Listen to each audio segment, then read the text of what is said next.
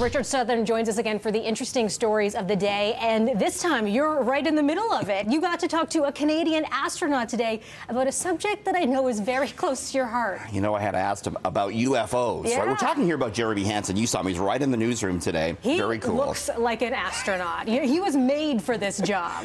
Very smooth guy, smart guy. He's a colonel in the Canadian Air Force, and he's going to the moon next November. He's going to orbit the moon as part of the Artemis 2 mission. Very cool. We got a whole report on him coming up at CityNews at 6 on our website, but I did want to ask him about UFOs, or UAPs as they're now called. Of course, it's a subject the United States government takes seriously. They say it's a real phenomenon. I asked the astronaut what he thinks and if he has ever seen one himself. Is there any part of your training that tells you what to do if you encounter one on your mission?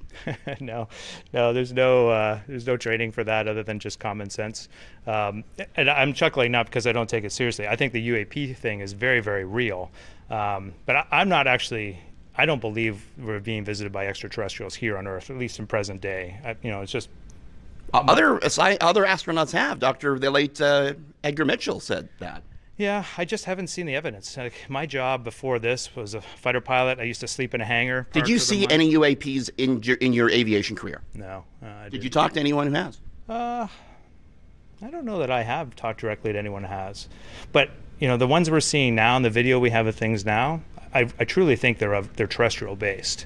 But they move at such speeds that it's pretty hard to comprehend, don't you think? Yeah, when you look at the possibilities of technology now and some of the things that could create it. I was just talking about this with some of my fellow astronauts recently. I think there are still realistic explanations that they're terrestrial based. But hey, I'm open-minded. I'm not saying they couldn't be, but I just haven't personally seen any evidence that suggests that. So I'm not preparing to meet ET in space on this trip. But I will tell you, like, fully believe the universe is huge, and they have to be out there. But when you start to think about like what's required to travel between just one solar system and one other one, or like a galaxy and another galaxy, it gets really big.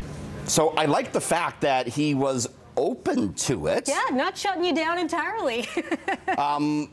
I mean, he said we're not training for it on the mission. It's not part of the mission guidelines. What do you do if you see one of these things?